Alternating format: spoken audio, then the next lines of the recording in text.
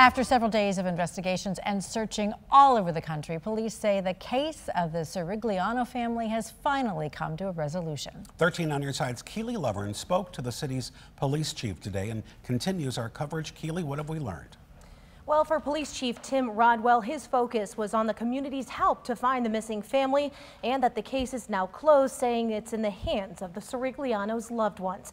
After reported being missing nearly a week before, Fremont Police Department said detectives were able to make contact with all 4 members of the Cirigliano family in Stevens Point, Wisconsin, at around 11 a.m. yesterday on Sunday. The family still does believe someone is after them, Fremont authorities told us, but the elements of the investigation, they say, quote, do not meet the criteria for protective custody. The family member that did require full-time care, who was found left behind at their home, is now being cared for by other family members, and the police say they do not believe that the Ciriglianos meant any harm. Once we were able to do our full investigation, I think we learned that this was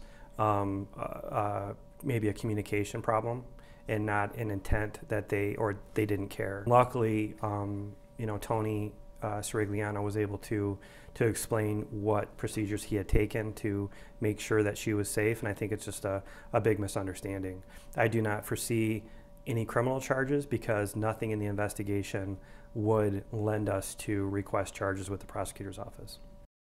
Rodwell says the case is now closed as far as their jurisdiction is concerned, but they do believe other family members are in contact with the Ciriglianos and they're working to get them the help they need and back home safely. I also spoke to the chief about the concerning 911 call that was made before the family disappeared. Coming up at 6, he breaks down why he feels there was no credible threat that was happening to that family. Kirk.